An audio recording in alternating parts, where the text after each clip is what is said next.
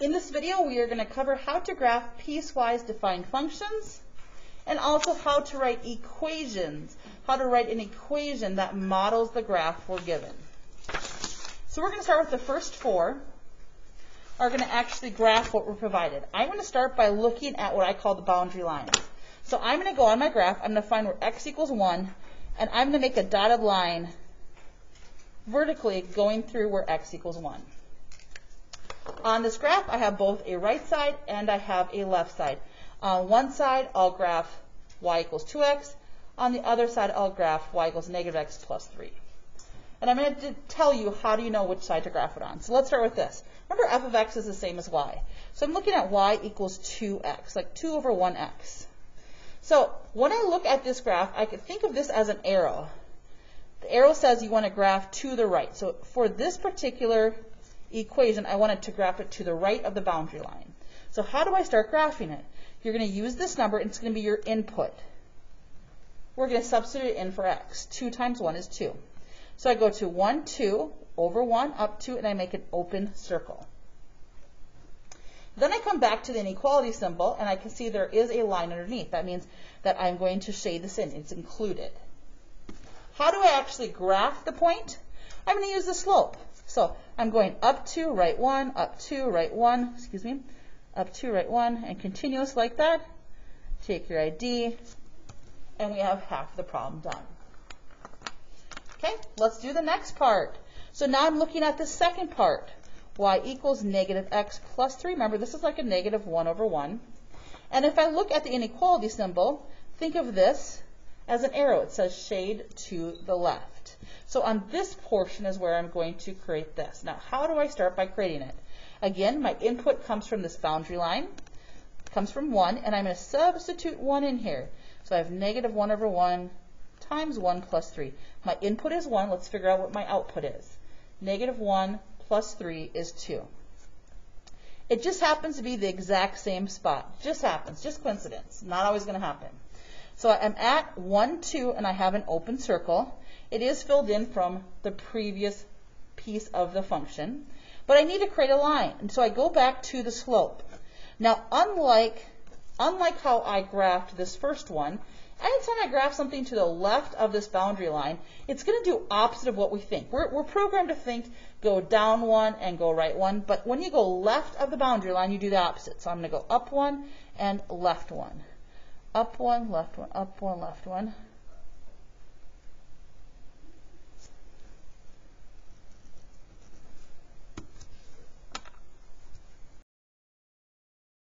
We're going to move to number 3. I'll come back to number 2 afterwards. So in this problem, the first thing I do is I look at the boundary line. I go to where x equals 2. I go to where x equals 2, and I make the boundary line. So I'm going to start with y equals 1/2 x minus 4. Thinking of this as an arrow, I'm going to shade to the right. I'm going to shade to the right. So it's on this portion of the graph. Well, how do I get started? Remember, I'm going to start with the boundary. That's my input. And now what's the output? So I plug 2 in where I see an x. So I have 1/2 times 2 minus 4. Well, I know half of 2 is 1, and 1 minus 4 is negative 3. So I'm going to graph the point 2, negative 3. How do I know if it's open or closed? I come back to the inequality symbol. Because it's a line underneath, it means I include it as part of the graph, and so I will shade it in. Now from that point, I need to still create the line. I go back to the slope. Because it's on the right-hand side, I follow what I've been programmed to think, rise over run. Positive 1, so up 1, right 2, up 1, right 2, up 1, right 2, and so on.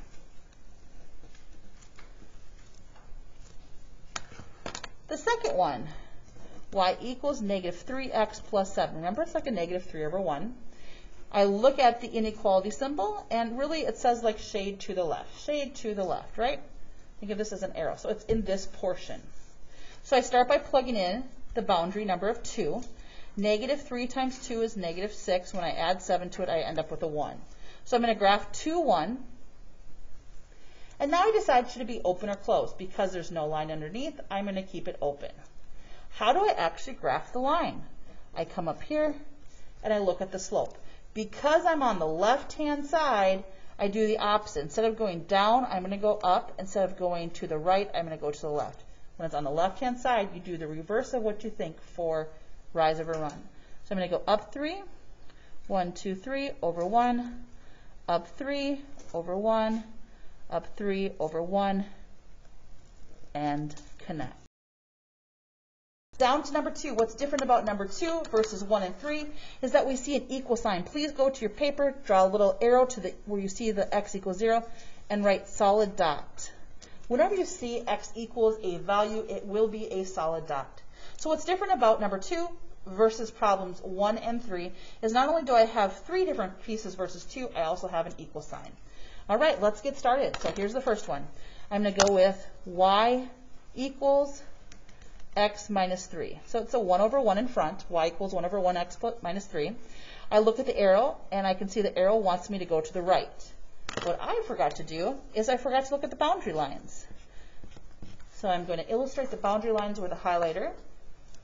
I know I want to go to the right of that based on what I see here. So how do I get started? Well, I look at the boundary number, it's 0. That's my input. And now what's my output? I plug in 0, and I can do mental math. 1 times 0 is 0. 0 minus 3 is negative 3. So go to 0, negative 3, and make an open circle. I come back up here. I can see it's still going to remain as an open circle because there's no line underneath. Now, how do I come up with a line? Go to the slope. Anything to the right, we follow the directions that we have learned. Up 1, right 1, up 1, right 1, up 1, right 1, and so on.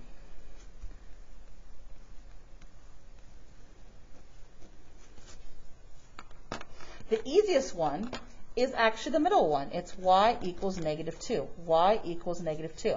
So my input is 0, and my output is what y equals. My output is negative 2. So I go to 0, negative 2, and I make a solid dot.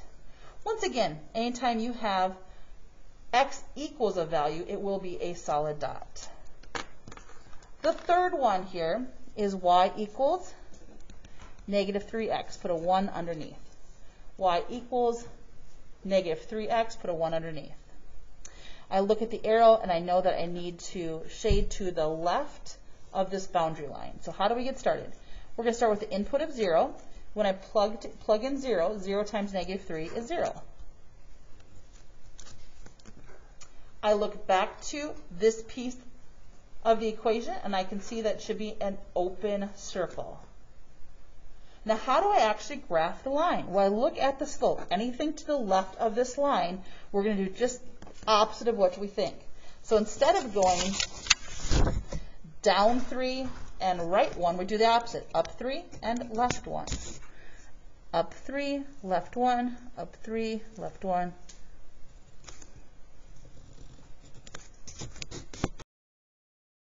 Number 4 is a step function. Please write that down. Number 4 is a step function. You'll see it literally looks like a step.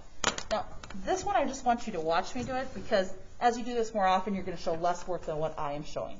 So as I introduce you, if you did not watch the instructional video in advance, step functions, this is how I would start with. This is really y equals negative 1. So I'm going to go to where y equals negative 1, and I'm going to draw a horizontal line. I'd like you just to watch. There's a line y equals negative 1, but I don't want to do it throughout the whole graph. I only want to do it between negative 2 to 1. So I'm finding negative 2, I go to that line, finding 1, I go to the line, and I go in between. Up here I can see at negative 2, I keep an open circle. At 1, I'm going to color it in. And I erase everything else, which we can't really see. Okay, I'm going to go to y equals negative 3. So I go to where y equals negative 3, and I draw a line. Okay, then I go between 1 and 4. Between 1 and 4.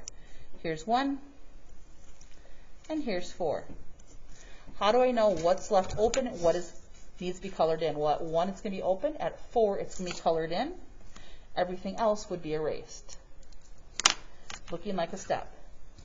Now I go to where y equals negative 5. Oh, you know what I just did? My apologies, I didn't count correctly. This should have been here and here. I went all the way down to 4. My apologies. Okay, my next one is I'm going to go to 5. So on 5, I want to go between 4 and 7. On 5, I want to go between 4 and 7. So 4 all the way down to 5 and 7. I can see at 4 it's open circle, and at 7 it's a closed. And this would be my step function. If you're looking at your homework, yours may not have the little dots I have. They just represent good intersection points. So now in the next 4 problems, we want to be able to take a graph on a Cartesian plane, and we want to be able to model it with a correct equation that models what this exactly looks like. Okay, so first I'm going to illustrate the boundary line. So taking out that highlighter, I'm going to where x equals 3 and negative 2. I know this is positive 3, and I know this is negative 2. I have a diagonal line here, a straight diagonal line, and I'm going to refer back to what we learned in 8th and 9th grade. Y equals mx plus b. So from left to right, I'm going to figure out what is the slope. Up 1, left 1. Sorry, up 1, right 1, up 1, right 1. So rise over run is 1 over 1. And now we need to determine what would be the y-intercept. So where, if I extended this line, where would it cross the y-axis?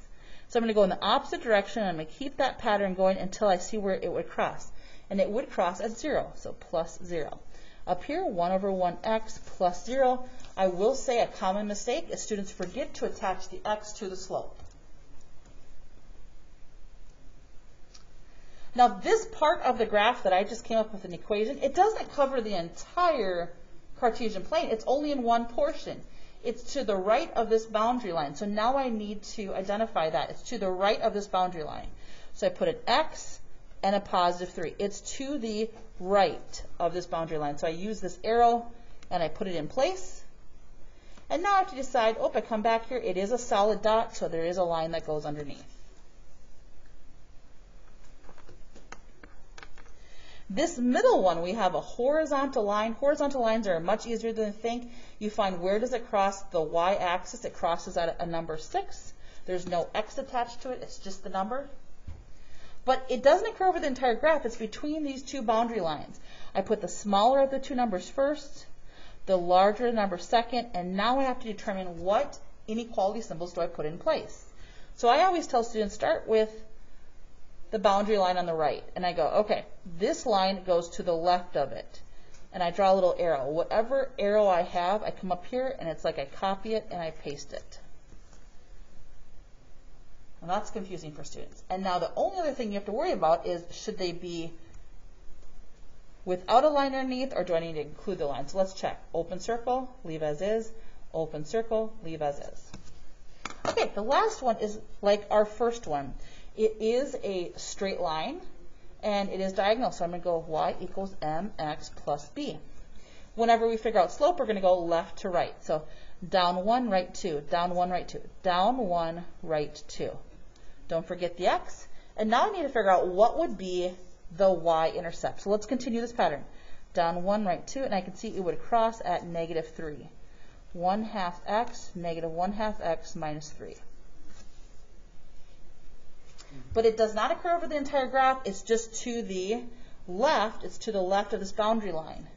Specifically the boundary line negative 2. It's to the left. So I draw an arrow. It goes just to the left of this. Whatever your arrow is, I bring it back and I put it into place for the inequality symbol. Notice this has a closed dot, so there is a line underneath. Over at this time and go through number 7. Notice number 7 is going to be like number 5 in the fact that we do have just a horizontal line. When we have a horizontal line, we're going to figure out where does this line cross the y-axis. So let's start with that. I have a boundary line at negative 5. Boundary line at negative 5. And I'm going to start with the one to the right. So this is a horizontal line. I want just one number. Where does it cross the y-axis? It crosses at 0. But it's not over the entire Cartesian plane. It's only on the right-hand side. It's only to the right of this boundary line. So I have x and negative 5. I look at the arrow I just drew, and I bring that inequality symbol back up there. I also can see I have a closed dot, and I will represent it with a line underneath that's included. Let's look to the left of the boundary line, and let's make these good intersection points, please.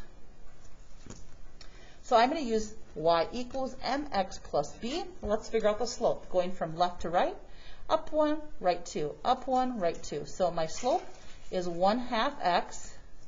And now I need to determine where would this cross the y-axis if I extended it. Up 1, right 2. Up 1, right 2. Up 1, right 2. If I go through those points, it goes through at about 6.5. So plus 6.5. 1/2 x.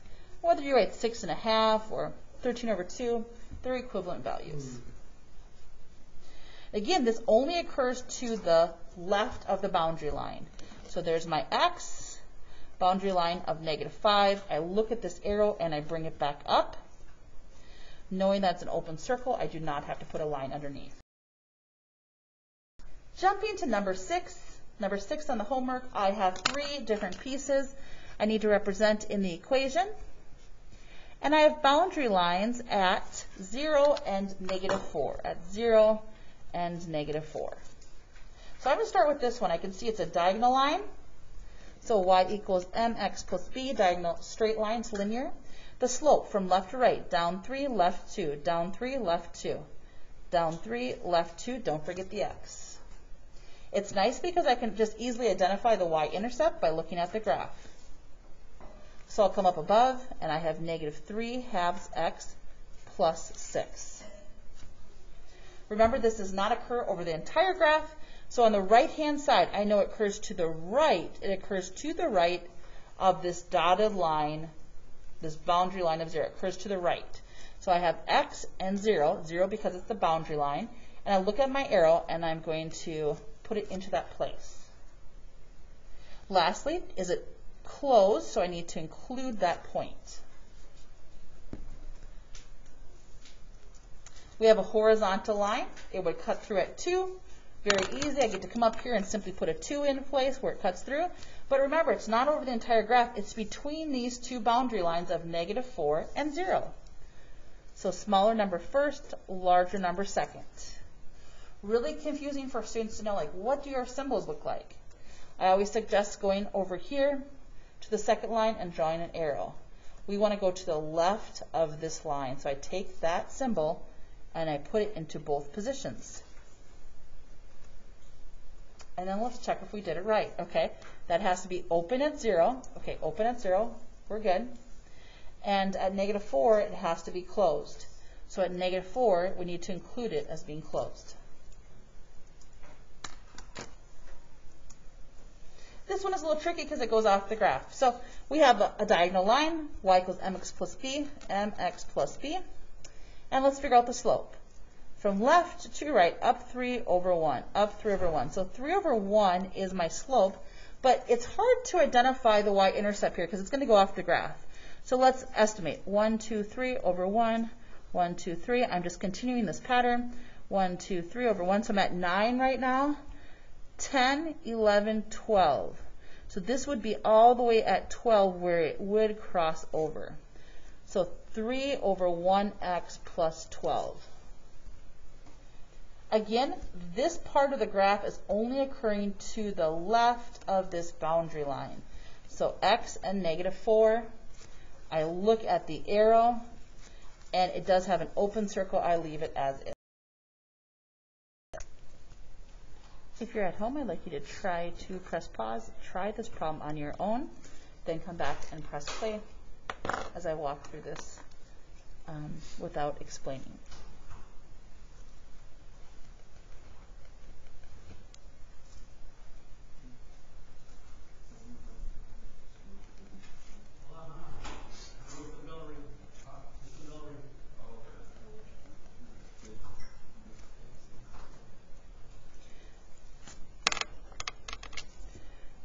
Only occurs between -1 to 2. It only occurs between -1 to 2. So -1 to 2.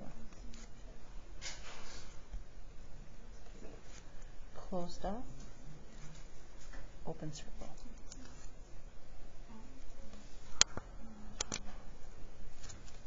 I'm going to look at the one down here. Remember, slope is left to right. Down 1, right 1, down 1, right 1, down 1, right 1. And if I go and extend it one more time, I can see that it would cross the y-axis at -6. this is to the left of this boundary line of -1.